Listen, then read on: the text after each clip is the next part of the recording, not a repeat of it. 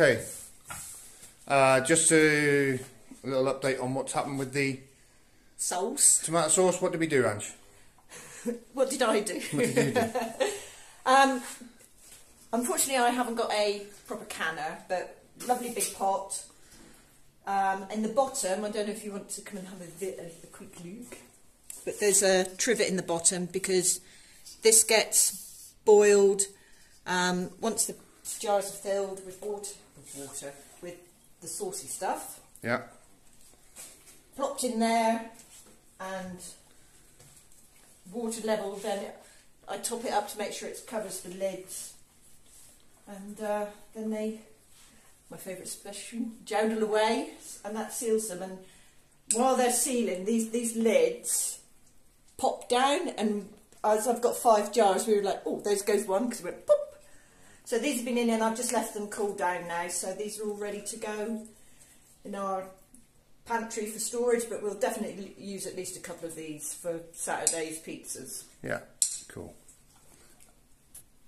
So everyone, quick update on the pizza recipe, pizza dough recipe, right? So we've got, this is the mix. This is a kilo of flour, a kilo of water, yeah, and now I've got another half a kilo of flour, and I've put in on top of this, you can see there's 20 grams of salt in that. So I'll give that a mix and then put it in there and stick it in the mixer for 10 minutes or so. Okay, just continuing with the pizza thing, you just saw it mixing. So I plopped out on the countertop with a bit of countertop, hear me, on the worktop with a bit of flour on it, and I'm going to now divide it up into 250 gram balls. Ish. Yeah, 250 grams is how much? I'll tell you in a minute. So as you can see, it's had a good mix, so it's nice and strong, yeah, which is exactly what we want with our pizza balls. Some more flour. Okay, so we can just leave it like that and just guess how big 250 grams is going to be. There.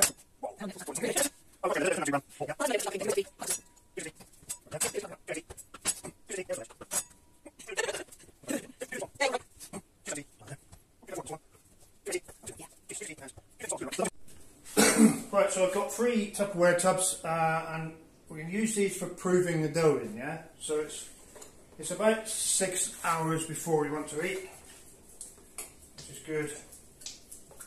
This is our own, obviously, extra virgin olive oil. I'll just scoop this around the inside a bit.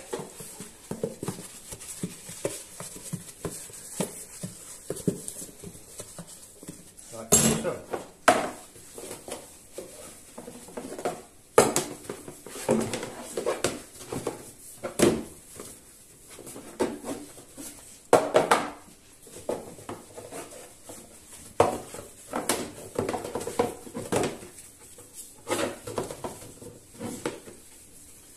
This stops you having a big mess when you finish with. So the balls themselves. Right, What I do, this is like I'm no expert. I generally just keep them the way up they are, so they've got a bottom and a top, yeah, and just make them into balls basically. I know like fancy pizza makers squeeze them and make, yeah, it's all fancy, but I can't do fancy. I just do that, make the balls, because they will in no way resemble balls after they've been proved anyway. So. No, they certainly don't.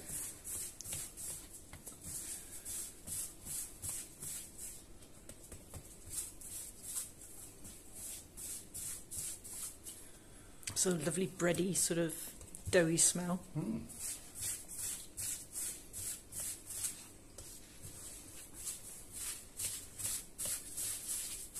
Oh, hello.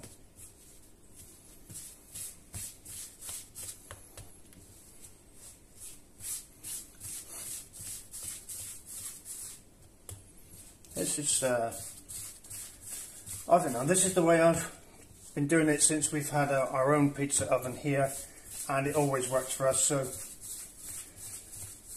there we go. So 10 balls. What I do now is just put a bit of this stuff, olive oil, on the hands, and then just do the same, and then we'll pop them in the proving containers.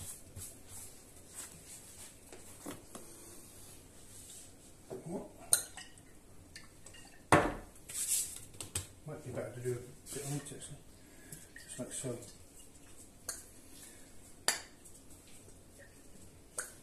This sort of seals them and stops them drying out, basically.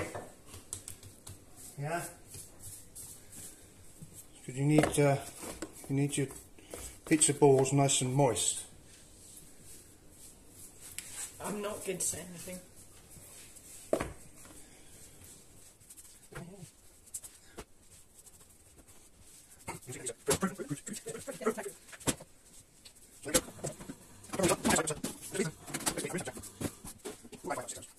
Like, you know, we've had, that's been proving since Thursday in the fridge. Yeah, it's now Saturday. It's now 12 o'clock Saturday, yeah, so we're going to start eating them at 6 o'clock-ish, say. So a 5-hour proving in the open air. Yeah, we'll come back to these in 5 hours. Directly. So we've had the dough sat out for 5-6 hours now. And I said they would be indistinguishable. That's why. So what we're going to do is just tip these out here onto a floured surface, and because it's heavily oiled. We oiled the sides of the tin so they actually come out. Yeah, believe it or not, that's 3. We can sort that out in a minute. But it's lovely 3 pizza bases, basically all stuck together. Yeah. So now all we have to do is find where they are. But turn them over. Whoa, whoa, whoa. So we have 1 here, be really stringy, and then 2 there. You can see where they are, basically. Bit of flour on them, and then we just need to work them out into a pizza base. Yeah, simple stuff. There we go. And then what we can do is all this stuff, because I'm really crap. But yeah. Yeah, just do the normal. No, I can just eke it out. Eke it out is what I like to say. Got a panting dog in the background. Yes, he's been playing ball lots. Yeah. So, basically, guys, look. Doesn't matter what shape it is. We're not just as well. We're not. We're not into perfection, but yeah. Nice, thin, crispy in the middle, and that'll be the shape you get. So we'll do that several times until we get full of pizza. Full of pizza. We'll keep doing that. We'll keep adding toppings. You're supposed to roll them over the back of your hand and all that jazz like this, and yeah, yeah. It sort of works, but I'm not that good yet. But pizzas. Ta-da! Yeah, just bread dough. You put stuff on top and make pizzas. That's what we're going.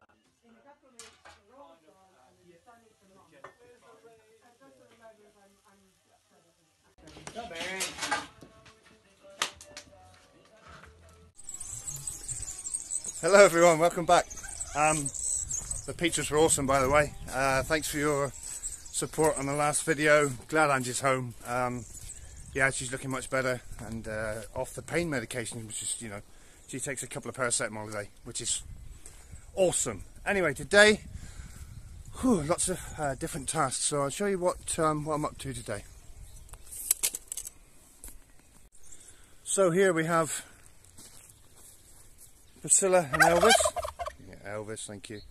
And I've got problems with the electric fence, where the grass is growing up here.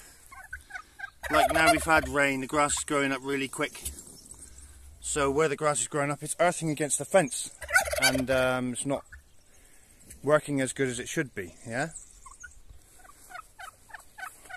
I've got to give this orange something to feed as well. It's not looking terribly healthy now. So anyway, back to the fence. So I'll get the strimmer and a couple of little blocks of concrete just to keep the fence off the ground, so I can strim underneath it. So here's our little grass strimmer and a couple of blocks. So here we go.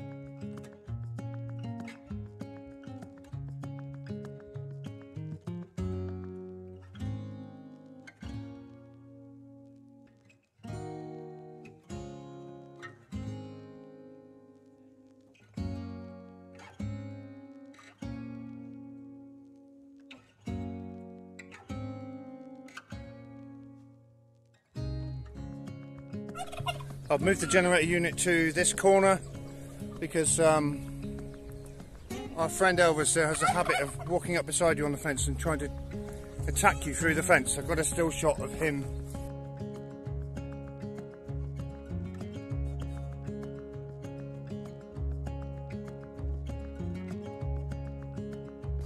just here, tangled up in it, because he thinks he's an absolute urgent need to protect his woman. But yeah, so that's all done. No more earthing out. Fence is on, and yeah, working. I'm not going to touch it because I absolutely hate shocks, but there we go. And this little device here, this circular device, is for when we clean out Elvis's poop from his house. Poop. Yeah. We'll put this cage around him, so I'll show you. It's really easy to do. Hang on. So here he is. What you do is tip this up. Wait for him to come towards you. It's got a bit stuck. Hang on. And then we just pop it over him, like so. Yeah, because he does get a bit aggressive. But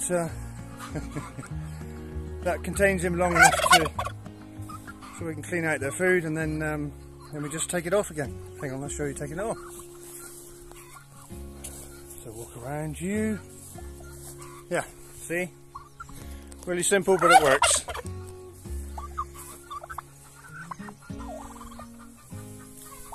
You sound so sweet. And then we just take it off like that. And see, he's following me. And then we put the fence back in. Yes. Yeah. So, as you can see, I've had to take my sweatshirt off because it's forecast rain today. This doesn't look like much like rain. So they forecast rain, and it's 25 degrees, which is in the 90s. So just going to show you my next job, which isn't far away.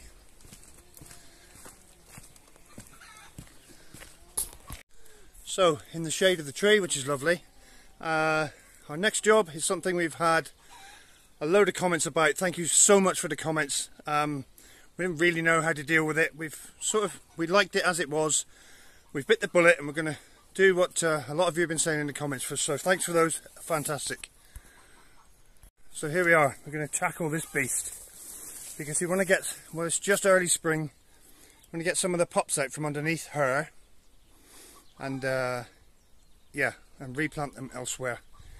And we think maybe this year, maybe next year. These agave are supposed to flower every 7 or 8 years, I think, and when they flower they die, obviously. We've been here 3 years, and it's been that size since we've been here. We think it's getting on to flowering next year, so we'll have a hack away at this and see if we can get some pups out. Okay everyone, here we are. So we're going to tackle that baby. And we've got essentially gloves and an assortment of, we've got a bow saw, a couple of small pruning saws, a little hatchet-y type of thing which I would call a bilhook, and obviously a big butcher's knife. I have no idea why, but I don't know what's going to cut these best, so let's give it a go.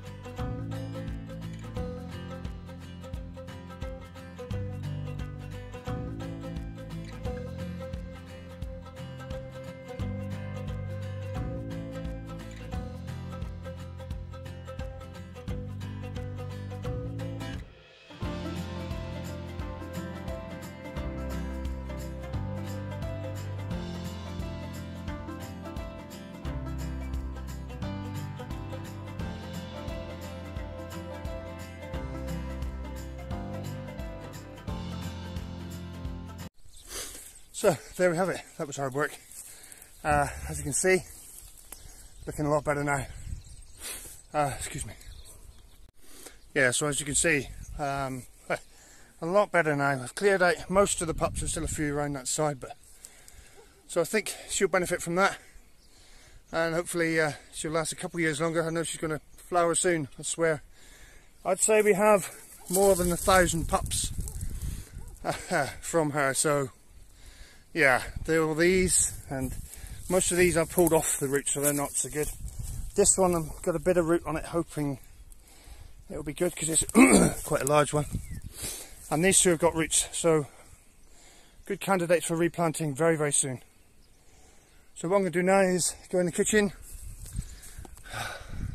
Yeah, so back up to the kitchen, have a nice ice cold drink, not beers, middle of the day, and see what Angie's up to.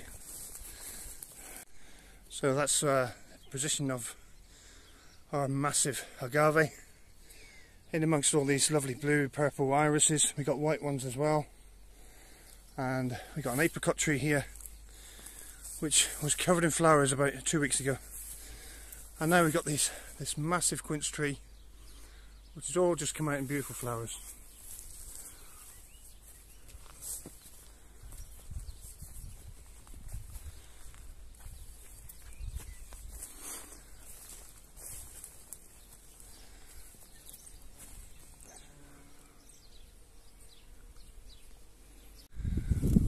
So here we are, coming back up. Let's see what Angie's doing. Convalescing, of course. Hello, you. Hello. What are you up to? Oh. A certain somebody in this household has been suggesting rather oftenly, if that's such a word, can't get brown sauce over here. Yeah. So I have found a recipe. I'm going to give it a go. So what recipe is it? HP Parliament sauce, I do hope. So HP brown sauce stands for Houses of Parliament. I know brown sauce. So I don't like the stuff. I think it's a Victorian thing, isn't it? Oh, I think it dates back. Yeah, right. So what have you got there? Chaos, as usual, in my cupboard. But it's a recipe that I've found. I thought even just cutting the apples, it smells really good. I should be having it. So basically, just chop everything up, throw it in the pan, and bring it to the boil, and let it jodel. Let it jodel for a while, and then that's it. Well, not quite. Okay. One has to then blend it. Yeah. And because with 90% of I think this might make more than one jar. Yeah. So I shall do as I do with everything else. I've got the pan ready there with water already in it. We'll sterilise the jars and they'll be good for ages. Yeah. Then you should at least have a supply for a week. Okay. So we have 2 or 3 pretty large agaves that I've just dug out. They're real big pups, and just down from the moon gate in by the big what we call polar bear rock. Probably going to put one in here, just so I've only just dug it up, so we may as well get it in the ground as quick as we can. So there we go. The bigger one didn't have much roots on it, so I put it there. It's a bit sheltered by the rock. Don't hold out much hope for it, to be honest, but we'll see how it goes. And then the other one had lots of root on it, so that one's there. Yeah, they should grow up to be quite pretty, just like Mummy. Anyway, that's that little job done. Loads more to go. How's it going, brown sauce girl? Do you know what? I mean, I'm laughing because it's weird. It smells like brown sauce. I've only just sort of started to stir everything with the heat, so as you can see, nothing's jodled down properly or anything, but there's a definite brown sauce smell about it, so... Awesome! Awesome! What have you done? Well, I've done nothing. Miracles of modern, or not modern, but alchemy. That looks like brown sauce nearly. No, it doesn't. It looks like lumpy lumps of fruit in vinegar. So what are you going to do now? I'm going to give it a blitzen. Okay. I'll just put that ball root away.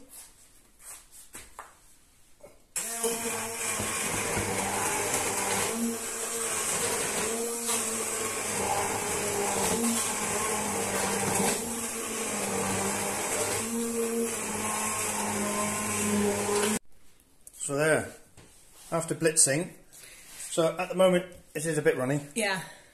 Yeah. So I'll just reduce it down a little bit a minute, hang on. So I'm going to be reducing that to a nice thick consistency. Guys, I tell you what, I mean, Anne doesn't eat brown sauce, do you? Nope. I do. And it's exactly like HP sauce. I'm just amazed it even looks, because when I've had especially with the onions, the sugar and the apples, I didn't think there was enough prunes in it to make it look, but that looks like brown sauce. And it smells like brown sauce. So. Cool.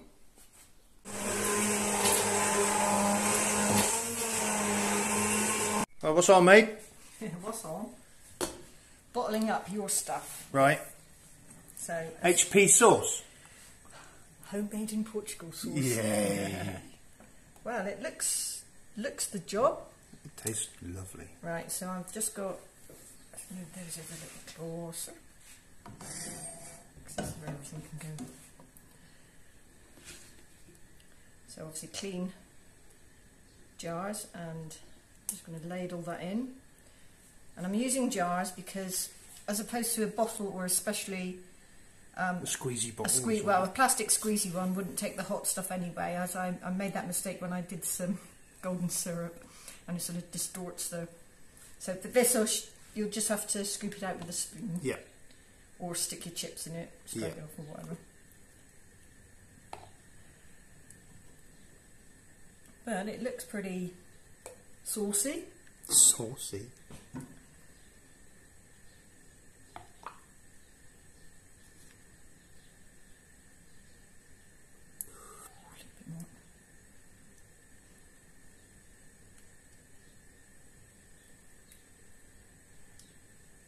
Cool. So that was not a bad guess. So we'll use that one first. But the most important thing is to make sure that your rims are clean. So I just get a bit of kitchen towel. Make sure that everything there is hot, which is good.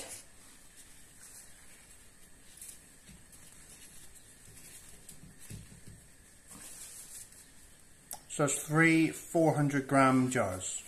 Yeah, I mean, give or take a little bit. I don't know what that is off the top of my head in old money. So as I've got the lids in the thing here.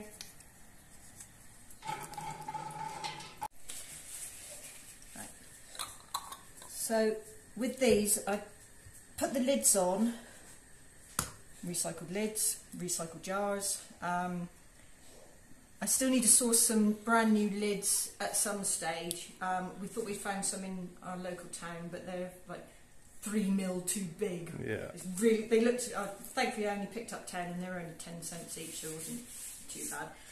But these now, you don't tighten this up too much. These will go into the water.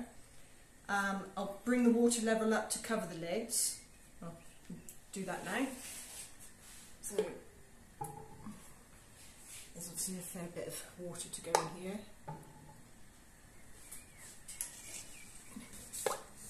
And just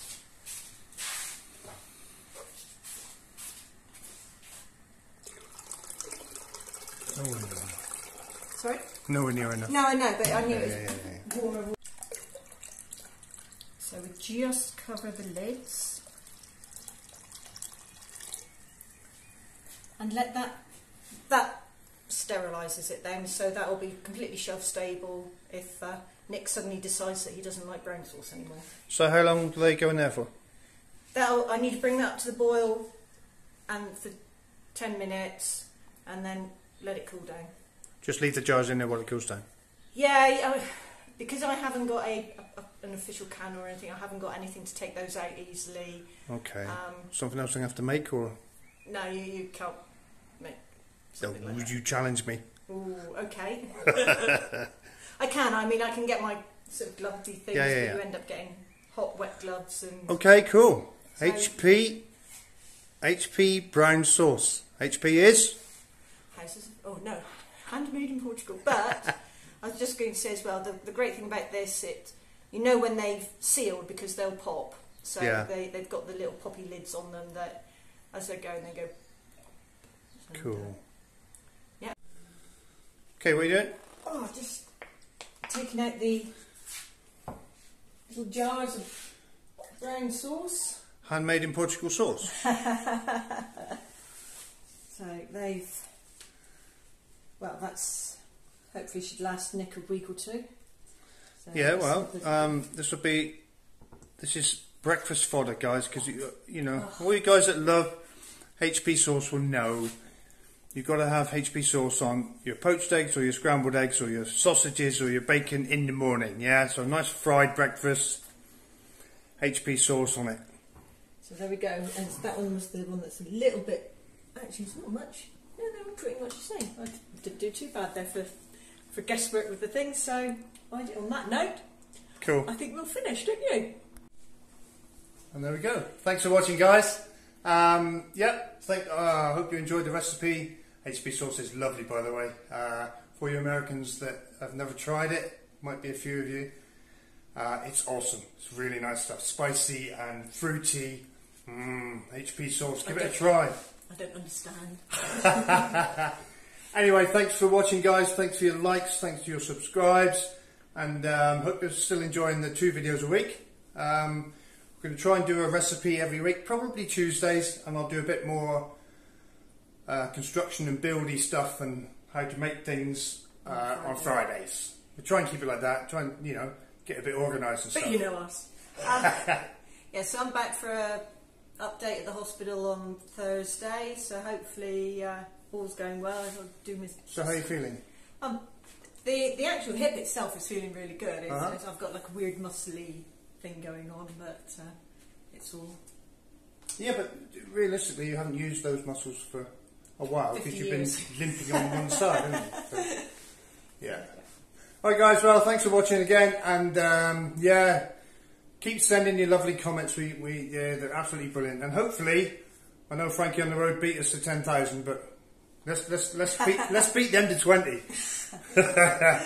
Right guys, thanks for watching. See you soon. Bye. No.